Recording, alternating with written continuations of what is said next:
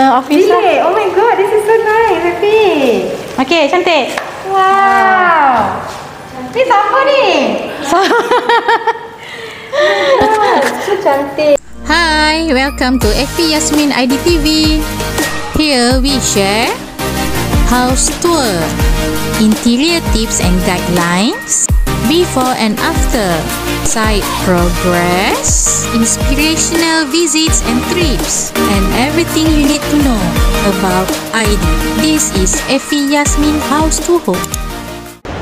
Okay, so hari ni kita nak buat satu video dan photoshoot dekat salah satu site kita yang kita dah completekan dalam last month. Okay, dia adalah sebuah office. Kita buat simple, just nice, ikut taste familiar office. Okay.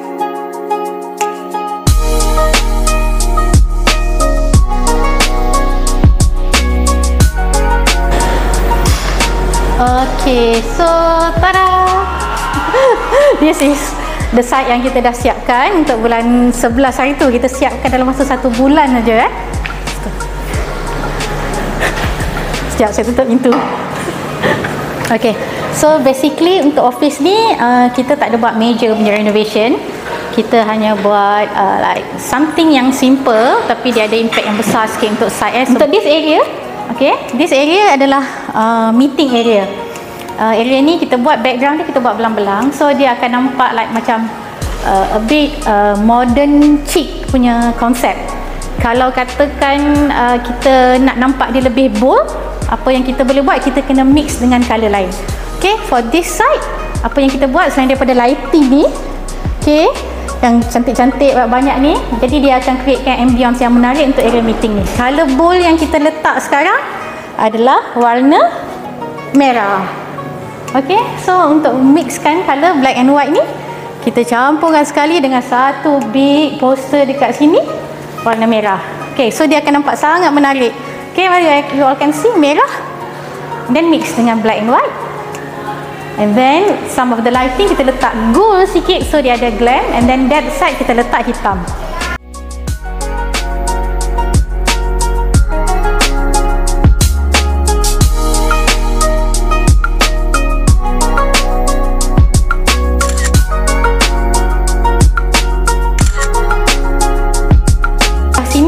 Kita designkan satu area untuk studio, mini studio. Okay, jadi boleh buat apa you all selalu buat dekat mini studio ni? Kita shoot product shoot. Okay, buat live, buat live dan product shoot lah. Okay, so bila dia tarik green screen tu, jadi dia boleh buat product shoot dekat sini, and then boleh buat live sekali dekat sini. So dia sangat praktikal. Ruang dia tak berapa besar tapi dia sangat functional. Okay, and then this area kita buat working punya space. Nana ada berapa staff? 10 staff. So kita buatkan all the meja straight dekat sini. Okay, so dia boleh fully occupied. Ruang ni memang kita buat dia terbuka. Okay, jadi ruang ni bila dia terbuka, dia boleh guna untuk loading dengan unloading dengan lebih senang. Okay, jadi dia tak mengganggu lah. Kalau barang masuk dari luar, dia akan terus sampai ke sana. Okay, and then for this area, kalau nampak kat sini ada banyak storage. Okay, actually cabinetry ni kita dah buat previously dekat dalam office yang lama. Okay, oleh sebab office yang lama tu pun tak berapa lama, sekejap saja, saya rasa dalam 2 tahun macam tu, dan Nana dah pindah ke office yang lebih besar. So kita buka dan pasang balik. Itu kelebihan cabinetry yang kita ada actually, sebab kita boleh dismantle dan pasang balik. Okay, okay, and then ID dia pun kita buat simple lah. Kita pun guna lighting yang very linear. Kita guna black colour punya pendant, so that orang yang bekerja kat sini pun tak ada rasa serabut. So macam mana you all duduk dekat sini? Okay, okay, selesa. Kerusi pun sedap. Okay, okay, so kita move to this side. Okay, this side kita buat warm sikit. Okay, instead of all black and white, kita mix dengan kayu. Okay, so bila kita mix dengan kayu ni, dia akan nampak area sini lebih cozy dan tidak terlalu bright. Okay, ni ala-ala macam dine in macam tu.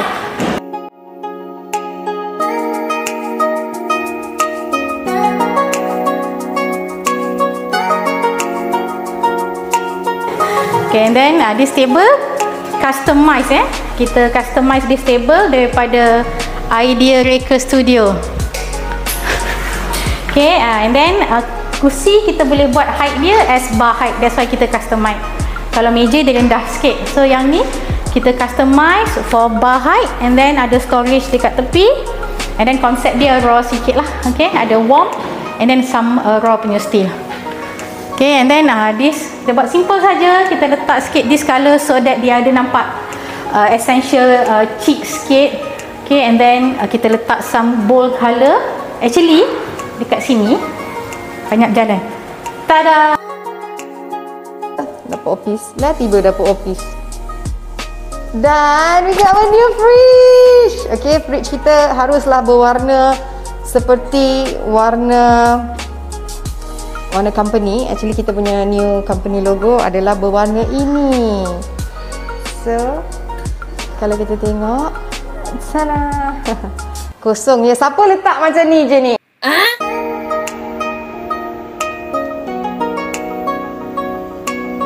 Selain dari itu, ruang yang kita ada buat makeover yang simple tapi nampak menarik adalah ruang solat.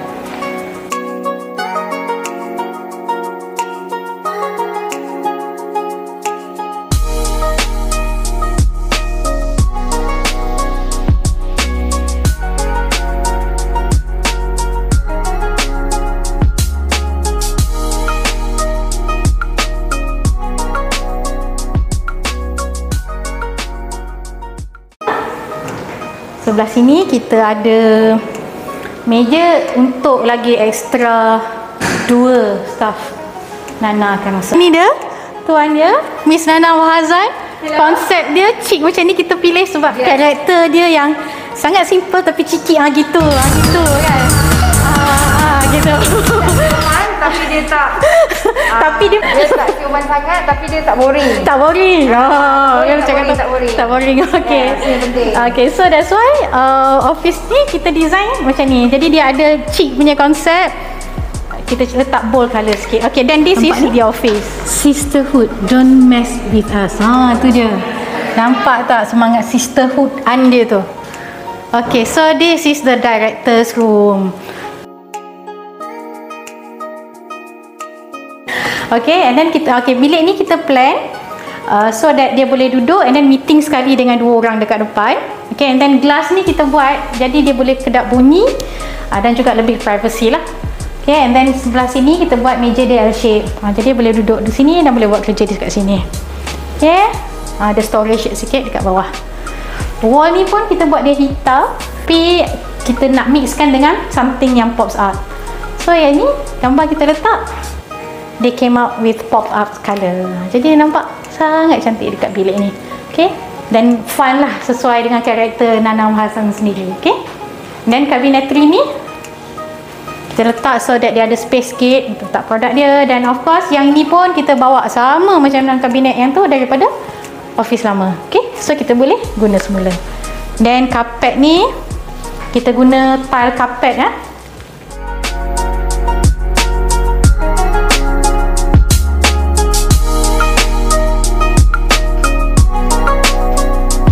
Sebenarnya office ni kita buat plannya per Nana Mahazan request lah, so that kita tak buat overdo, just nice and then simple untuk semua orang bekerja. Katanya nak pindah lagi tu, bagus, ambitious Nana untuk buat cita-cita 3 tingkat. Okay, kita bersama-sama doakan untuk Nana Mahazan. Terima kasih untuk tour office ni. Okay, so till next video. Okay, bye. Goodbye. Apa? Ayat wak apa? Subscribe. Jangan lupa subscribe. Nak subscribe apa? fvyasmin.idtv. Macam budak tadi tu. Okay, nama dia Effie Yasmin IDTV. Okay. Okay. Banyakkan video. Ya Allah. Okay, till next video. Ni video apa? Dia rekod ke tak? Rekod lah tu. Rekod.